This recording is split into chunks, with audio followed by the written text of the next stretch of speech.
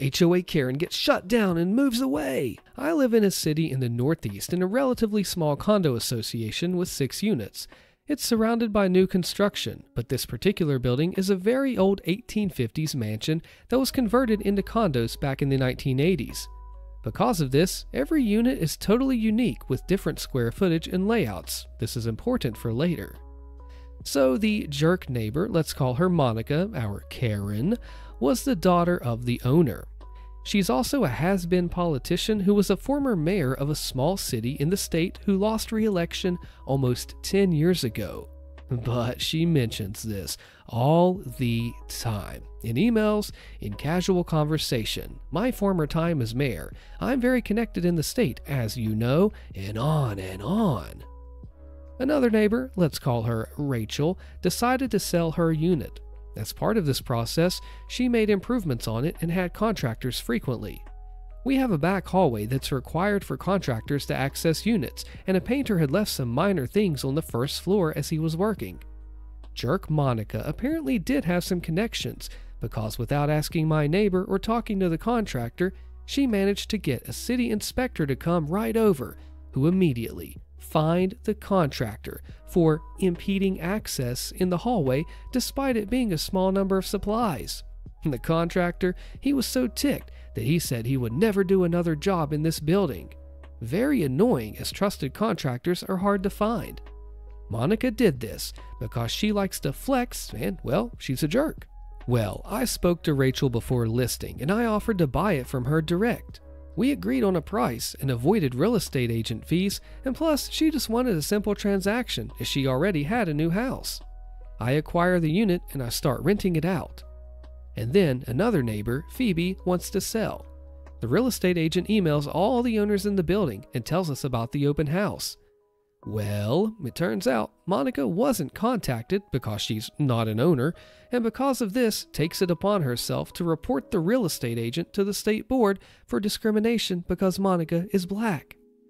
Cue the real estate agent calling me in a panic, asking me to vouch for her in a disciplinary review, which I do oblige. Just absolutely insane behavior. So the unit sells over asking. Everything is great, as it's boosting the value of our units and the building.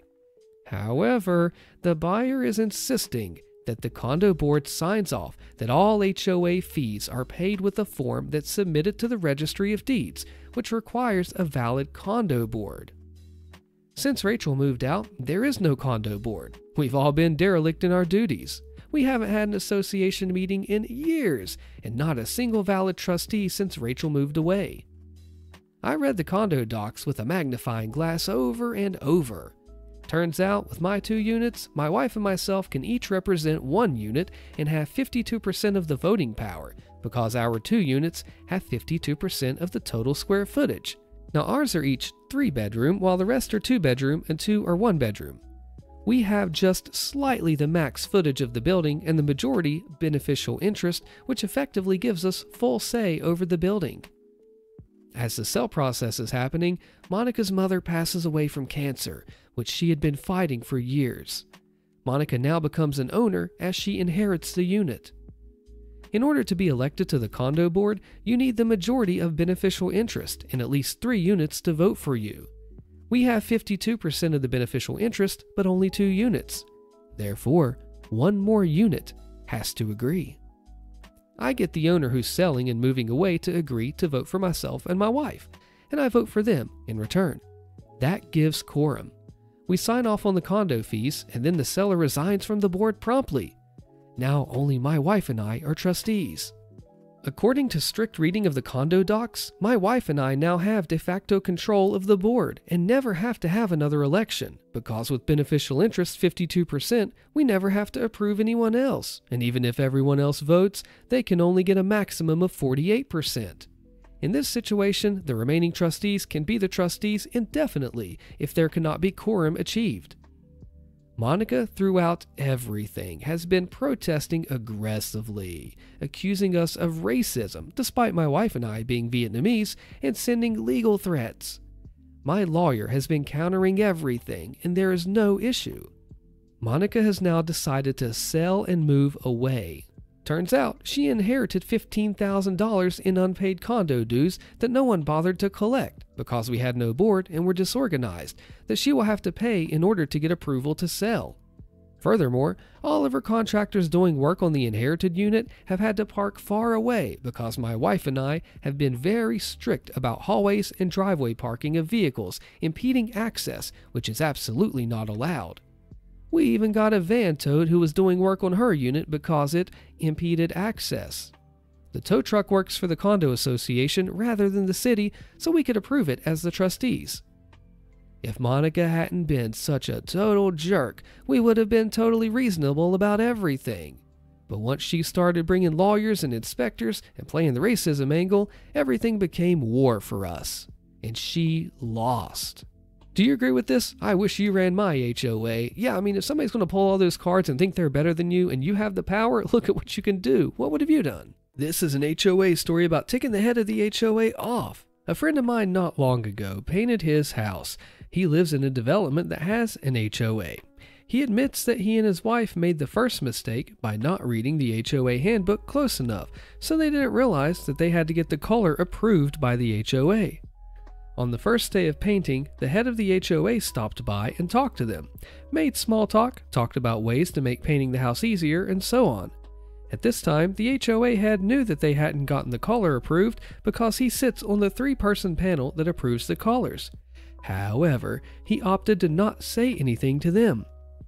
Instead, he waited until they had the entire house painted and then told them that the color was not approved because there are too many other houses with a similar color. It was a lighter shade of green. So, faced with having to spend the time and money to repaint the entire house, he and his wife decided to get a little revenge. They submitted the form and the color swatch for the new color and were approved. Knowing the panel had to take time out of their lives to meet every time that they submit a color, they decided to submit another color swatch and form, saying that they had changed their minds. This color was one that they knew would never be approved. As assumed, it was denied. They had to submit again, and again they submitted a color they knew would never be approved. Again, they were denied. They repeated this 4 or 5 times before the HOA head contacted them and told them that the first swatch they submitted was still approved and to not submit another swatch for approval, that they were tired of playing games. He replied telling him that it turns out that the color is no longer available and that they needed to submit one last swatch, which, of course, was a color they knew wouldn't be approved. This time, the HOA told them that if they submitted another unapprovable swatch, they would be fined and billed for the panel's time. He submitted another swatch that was a color that he knew would never be approved, and with it, a photocopy of the page from the handbook covering the process of getting a color approved. He pointed out that there was nothing in there that mentioned any limit to a number of swatches that a person could submit. This entire process took a few months. After 8 or 9 swatches that were denied, the head of the HOA was fuming mad and showed up at their door, telling them that he wasn't leaving until they had decided on a color for the house. My friend pointed out that the handbook says the only way for a color to be approved was with a vote from the full panel. The HOA head called the 2 other people, and they came over, and once they were all sat down, he and his wife shuffled through about 10 different swatches of crazy colors before finally showing them one that was a light green color. Frustrated, they approved it and left. A few weeks later, the head of the HOA contacted him to see when they were going to paint, and he told them they already had. The swatch that they approved was the color that the house was already painted. A week later, he got an angry letter from the HOA and a bill for their time. He refused to pay and will fight it. A couple of weeks after that, everyone got a revised handbook in the mail with very detailed rules on how to get a color approved.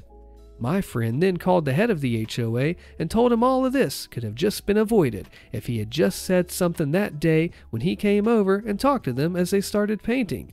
But he decided to be a jerk, so they decided to be jerks back to him. Now, I'm no expert on the lien and fine situation and how that all plays out. I was just going off of something I was told. Apparently, if he doesn't pay the fine, they can file a lien against him and they could foreclose on his house. When I told him this, he explained that the handbook actually had a detailed procedure on how fines are to be handed out and collected. There's apparently a few steps that the HOA has to take before they'll file a lien, and none of those have happened yet. The fine is $300, so if it escalates to the next step and they try to collect the money, he will take action, even if that means swallowing his pride and paying. He's going to double check just to make sure they haven't tried to file a lien on the sly. Isn't it satisfying to get away with just getting back at the HOA? What do you think? HOA story time. I couldn't believe the audacity of HOA Karen. It all started when my family and I moved into our dream house in a quiet neighborhood. Our home was a vision of elegance, a little slice of suburban paradise. I could tell from the get-go that HOA Karen was eyeing our property with envy, and little did I know, that envy would soon turn into a full-blown feud. You see, HOA Karen, or as I like to call her, Queen of the Neighborhood, had an unhealthy obsession with power and control. She seemed to think that she was the unofficial ruler of our little community, and she wasn't shy about it. It was clear that she had a special relationship with the HOA president, and she wasn't afraid to use it to her advantage. The trouble began when we decided to spruce up our front yard with some beautiful landscaping. We added a quaint garden, a tasteful bird bath, and some charming yard decor. My family and I loved spending time in our garden, and it was our pride and joy. It was like HOA Karen's kryptonite. She couldn't stand the idea that our house might look better than hers. She started making a fuss about every little thing in the neighborhood. She'd complain about my next-door neighbor's wind chimes, about the color of another neighbor's mailbox, and she'd file complaint after complaint with the HOA for the tiniest infractions. But she saved her most venomous hatred for us and our garden. One sunny morning, I was sipping some coffee on the porch when I spotted her. HOA Karen was lurking near our garden, a sly grin on her face. She bent down, and before my eyes, she ripped up a patch of our beautiful flowers and crushed our Welcome to the Last Name family sign. My heart sank, and anger surged through me like an electric shock. I couldn't believe someone would stoop so low. Fortunately, we had installed security cameras all around the house, not only to protect our property, but also because something about HOA Karen's attitude had just set off alarm bells in my head. It was a good thing we did, because those cameras were about to become our saving grace. So when I reviewed the footage later that day, it was clear. There she was, HOA Karen just vandalizing our garden. I could not believe my luck. So I immediately called our lawyer. He happened to be a longtime family friend. So he saw the footage, and he just could not hide his excitement. We were going to take HOA Karen to court. Of course, HOA Karen's first move was to blame our sweet neighbor Sarah, name changed, for the damage. She claimed that Sarah had some vendetta against us and destroyed our garden. Sarah, bless her heart, was the nicest person you could ever meet, and we were good friends. I know Sarah wouldn't hurt a fly, let alone our garden. The lawsuit was on, and it was about to be heated. Our lawyer was a force to be reckoned with, and he'd put together an airtight case. He showed the footage, interviewed witnesses, and dug up a pile of other complaints against HOA Karen. It was clear that she was on a power trip, and her jealousy was driving her to ruin our lives. As the court date approached, I could feel the tension in the neighborhood. Word had gotten around, and it seemed like everyone had a story about HOA Karen's reign of terror. Even the HOA president was starting to distance himself from her. It was poetic justice at its finest. The day of the trial finally arrived, and the courtroom was packed. Our lawyer presented our case with precision and passion. He laid out all the evidence, showed the footage, and questioned the witnesses. It was a sight to behold, and I couldn't help but feel a glimmer of satisfaction as I watched HOA Karen just squirm over there in her seat. HOA's Karen defense, it was flimsy at best. She continued to point fingers at Sarah, despite all the evidence stacked against her. Her arrogance was on full display as she rambled on about her supposed innocence. It was clear to everyone in that courtroom that she had no leg to stand on. Finally, the verdict was in. The judge ruled in our favor, and HOA Karen was held responsible for vandalizing our property. She was ordered to pay for the damages as well as our legal fees, and it felt so amazing to finally get some justice after all this time. Watching HOA Karen's smug expression crumble was the sweetest victory. She had thought that she could rule the neighborhood with an iron fist, but justice had prevailed. Her reputation was tarnished, and the neighborhood was finally free from her demands. When you're in a bind and you push through as hard as you can and you're hoping it works out and it finally does, doesn't it feel so good? What do you think? In mid-2023, I signed a year-long contract with a very large, very wealthy HOA here in California to provide high-level security services to the entire HOA in its grounds, both at several gatehouses, which is a controlled access community, as well as with multiple roving patrol units. As a former cop, this was done in a fashion that mimicked what you'd see in a small-town law enforcement agency, complete with custom uniforms tailored to the community, custom retired police interceptors with the community name emblazoned on the side, retired and reserve cops staffing the place, and so on, while also staying clear of the typical overbearing HOA security stereotype and staying within the scope of how an average security company would conduct itself. This was well received by the community due to high crime in the area, and with it being a senior community and the additional medical training our guys had, they loved us and they expressed their desire for us to be there for a long time. The previous company had been there for over 16 years, and we were told many times that that's what they wanted from us.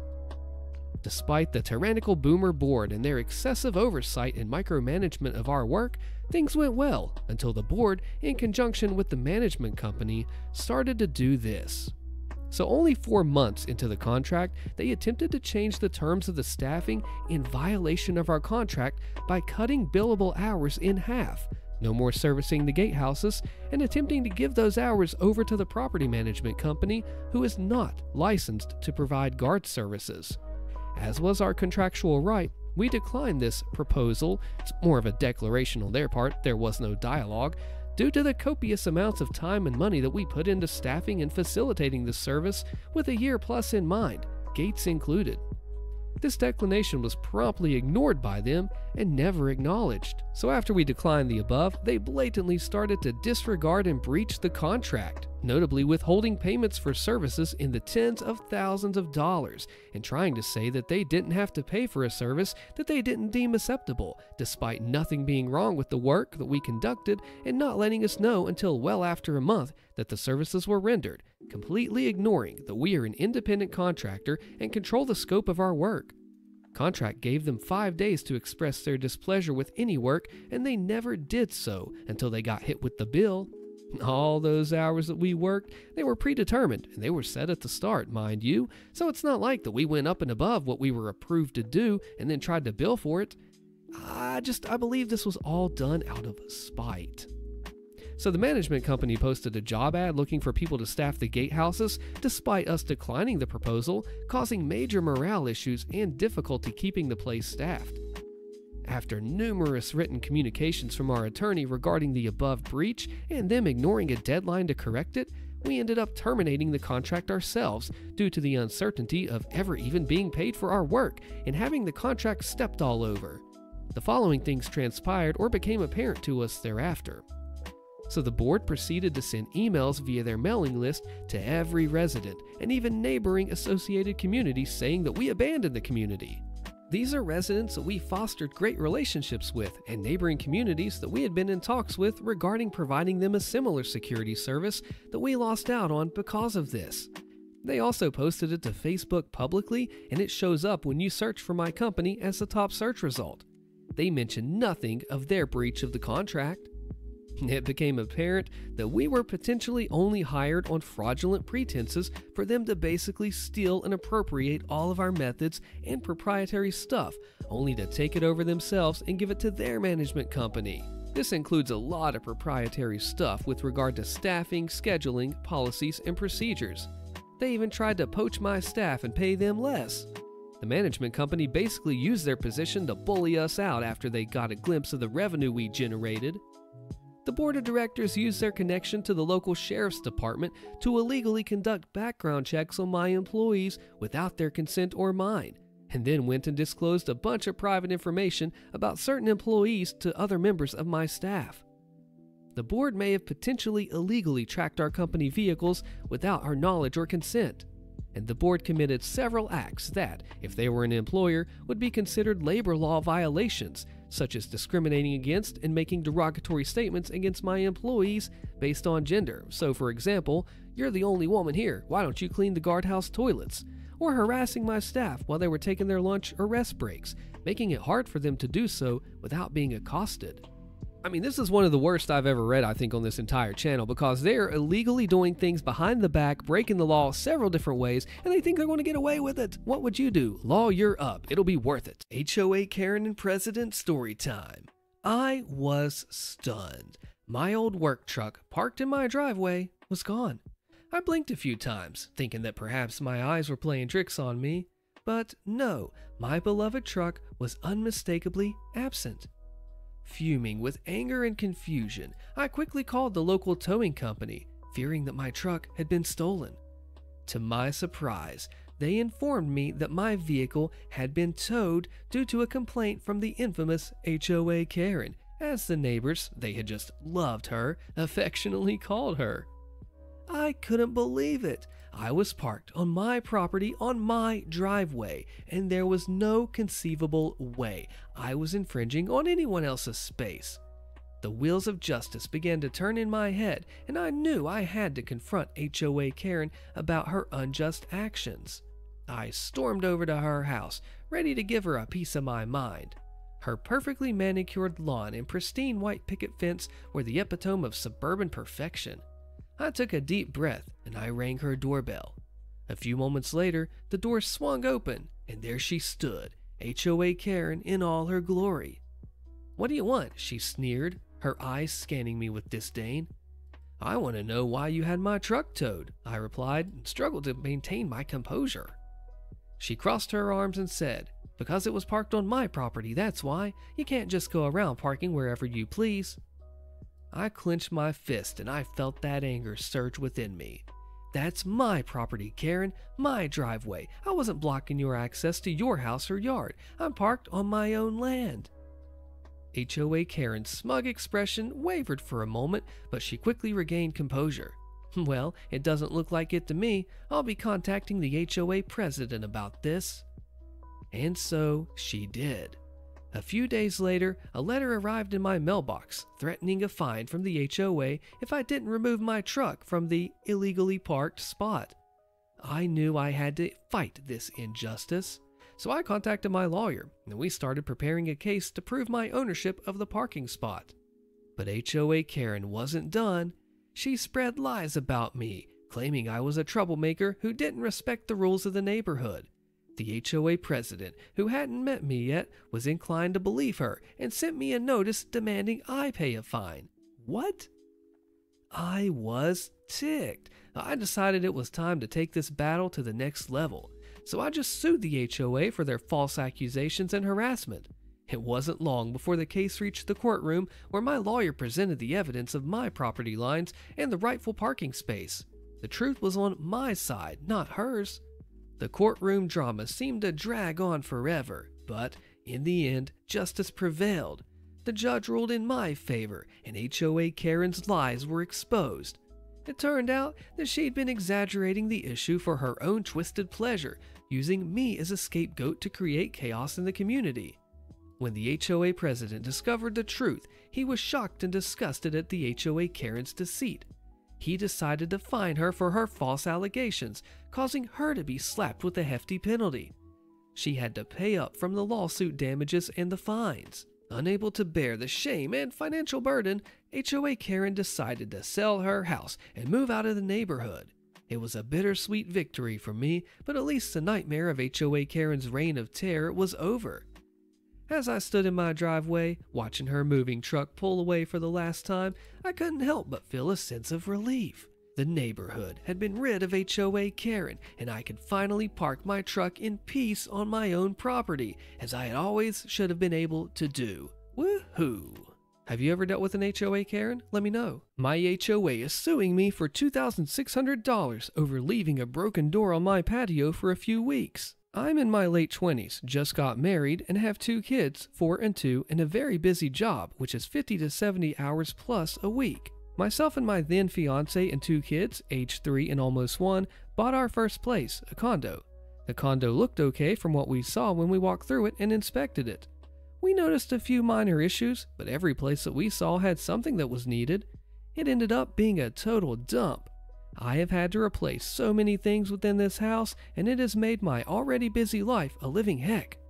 All of the doors had issues that I've had to fix. The sinks, the faucets in the bathrooms, kitchen sink issues constantly, which are fixed now, the dishwasher going out, and so on.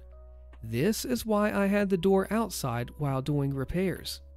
In the last 2 months, my work schedule heavily complicated being able to communicate with anyone regarding this, basically 24/7. I've also been pretty busy getting married and planning and going through with getting married, and I guess kids take some work as well. So here's the timeline. Back in September 2019, we moved into the condo in a suburb outside of Denver. Come February or March, we're fined for leaving a door on our outside porch ×3, totaling $400. By March 12th, notices were sent in the mail. We did not see a single letter of this. The person from the HOA that I spoke to acknowledged that at least some of the mail got sent back to them. In March 2021, the following year, the HOA sends us to collections and we receive a letter in the mail, and I immediately call the collections agency. The next month, I request time to speak with the HOA board, and I'm not guaranteed a time. I'm unable to make it to the meeting due to my work constraints and was not even guaranteed any time. What the heck? So then I get married and have my honeymoon that month, which I notified both the collections agency and our HOA about. And today, I got served for an early June court date. Here's some facts from our perspective. So our HOA assessments have always been paid on time, and we've never ever received a letter, call, or even a notice on our door about an issue or a violation. You see, this all has happened over the last 2 months during likely, hopefully, the busiest time of my life. After late fees, interest, collections fees, and now lawyer fees, the price will be $2,600. What can I do about this? Should I just pay this and move on, like literally move the heck out of this condo? Should I lawyer up? Jury trial? This is putting me over the edge of stress-wise, and I'm not sure what to do. What do you think of this answer? Get a copy of the bylaws and CC&Rs and learn the rules. Associations have a ton of power, and you'll have to play by those rules to get anywhere. Yeah, if you don't know what you're doing in this, you gotta get a lawyer or somebody that does know the laws in and out so they can help you out with these crazy dirty HOAs. I screwed up by fooling around with a neighbor who's on the HOA board. I know this is a first world problem, but it still sucks. I'd fooled around with a neighbor who happens to sit on the board of our building's HOA. It hadn't been an issue until recently when I declined to fool around with him. I learned that he had been dating some girl, and as far as I can tell, she does not know that he has an ex friends with benefits in the building. Feeling uncomfortable about the friends with benefits arrangement, I told him very politely what my reasons were for saying no to a request for a action. We'll leave it that way. I had to remind him very calmly and rationally that he cannot grandfather in doing stuff when he is in a relationship with someone else. Life does not work that way. Well, I think he's angry. I can't prove it without a lot of expensive legal fees that I don't think is worth the squeeze, but in short, he sits on the HOA board, and I'm pretty certain that he's an influential voice on the Architectural Improvement Committee. This is the committee that residents have to submit unit alteration applications to for approval. Yes, even something like wall-mounting TVs or putting a planter on the balcony. One of the items that needs pre-approval is outdoor furniture. I imagined it was pretty pro forma. Fill out the application, make sure it's heavy enough that it won't fly off the balcony and hurt someone on the street, and bam, approved. When I saw this set that I liked for an outdoor refresh, I placed the order because I thought it would be approved without problems. It was a limited sale and a very good deal. Then I got the rejection on Friday. To make matters worse, the furniture had already been delivered because it took the HOA forever to review the application. The reason the committee provided was that the color of the sunbrella cushions were not consistent with the aesthetic of the common spaces. I immediately replied with a question. Why did Unit X get approved for their teal cushions and mine got denied? Their reply was that it was an oversight. Moving forward, they would not allow unapproved colors anymore. I just know it was him. I can't prove it without getting an attorney and alleging inconsistent application of HOA rules, depose them and find out.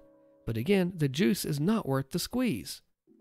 I can get new cushions that are neutral, but I can't return my fun cushions and I'm out several $100s because of it.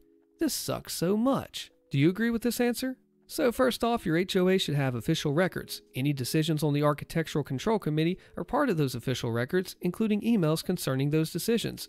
You as a member have access to those records and they cannot refuse you access. So request to see the records related to your refusal and you'll know right quick if he was involved. He should have recused himself after disclosing his conflict of interest. If he didn't, tell the rest of the board of directors and they'll fold pretty quickly to your request. Or even request his resignation, which seems like it would all be to the best. All that aside, I should note that, in most states, they have to respond to your request for a proposed architectural change within 30 days.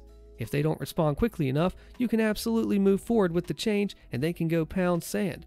Given you note that they took forever to respond, they might have already effectively forfeited their right of refusal to your request. This one got messy. What would you do if you were OP here? I would push it further, possibly, but man, retaliation. The HOA demands that I follow their rules, but I'm not even in the HOA. Click the video on your screen so you don't miss the fallout of this one, and I will see you there.